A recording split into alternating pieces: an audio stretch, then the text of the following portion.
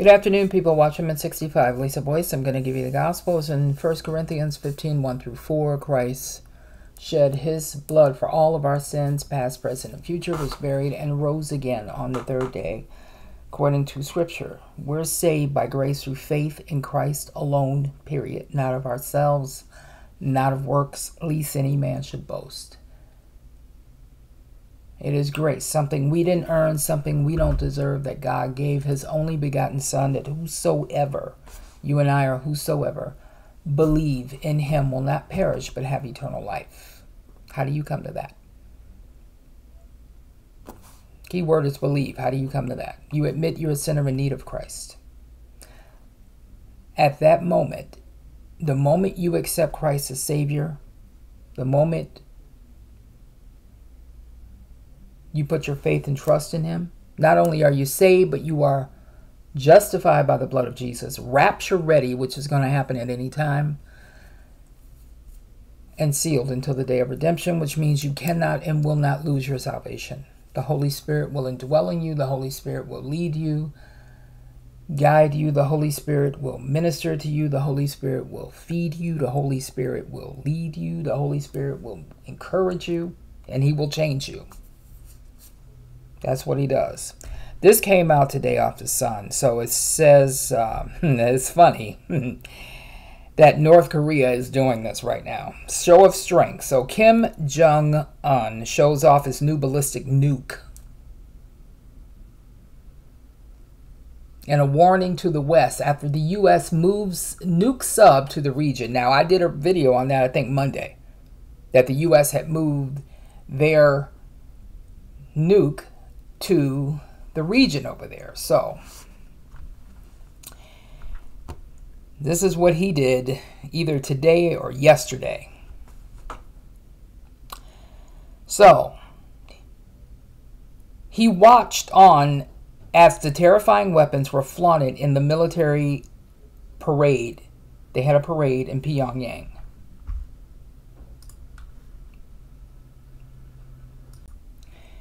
So it goes on to say that he stood shoulder to shoulder with Chinese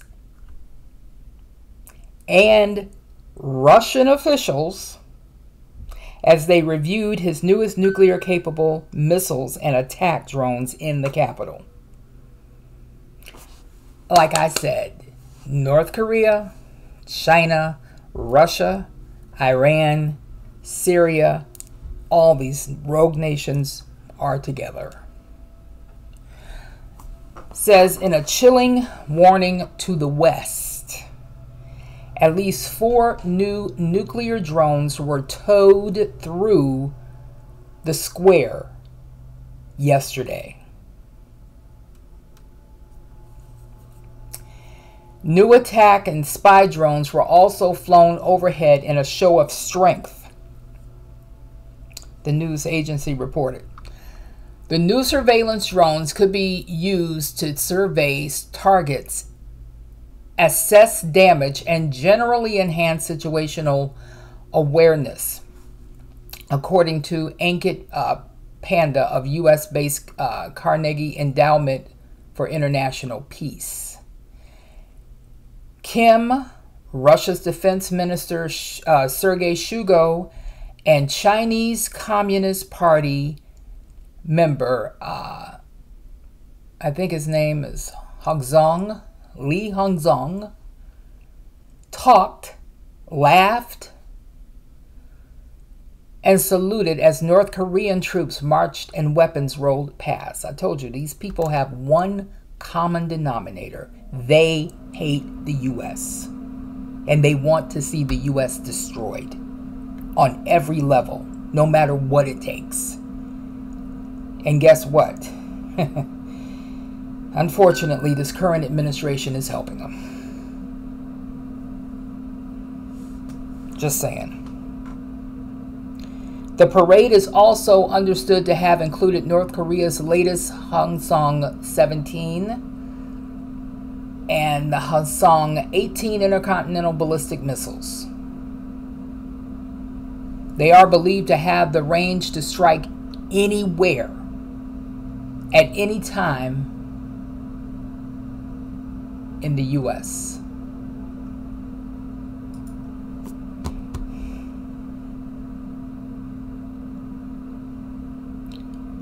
In a speech in the parade, North Korean Defense Minister General, I think it's Sun Nam, accused the U.S.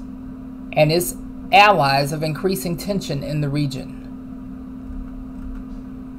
So it comes after the U.S. Trident missile submarine docked in South Korea. The first time the U.S. has sent a nuclear-armed submarine to South Korea since 1981.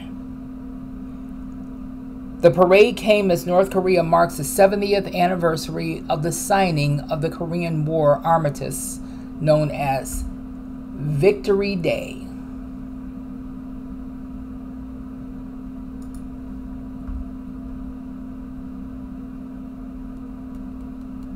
So Shugo jetted into the kingdom this week amid celebrations as Russia gets cozy with North Korea in a bid to get weapons to use in Ukraine. So Kim hosted a reception and lunch with him and vowed solidarity with Russia's people and military.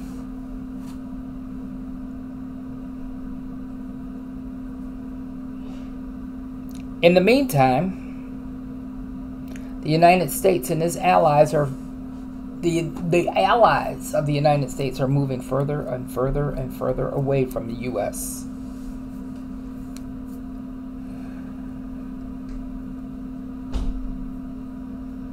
Shugo praised the North Korean military as the strongest in the world.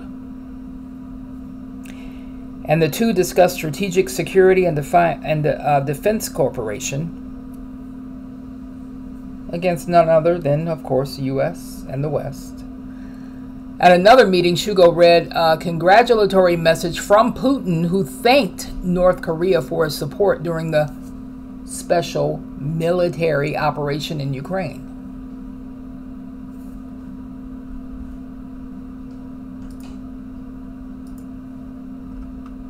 The U.S. has accused North Korea of providing weapons to Russia for its war in Ukraine. So, let me read that again. The U.S. has accused North Korea of providing weapons to Russia for its war in Ukraine, which both nations have denied. Let me get this straight, but okay.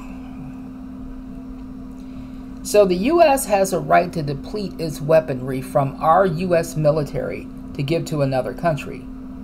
But getting mad at them, yeah. This whole thing is a joke. State Department Deputy Spokesman, I think his name is Vedant Patel, said on Thursday the U.S. was incredibly concerned about the ties between North Korea and Russia.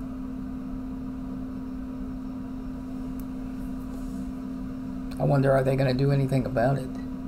North Korea has been under UN sanctions for its missile and nuclear programs since 2006.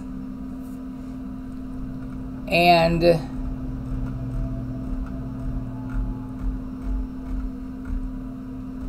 don't look like they're going to stop.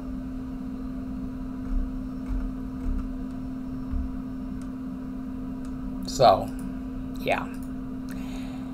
So now North Korea has joined forces with Russia. This ought to be interesting. Very interesting. And the U.S. is concerned. Yeah.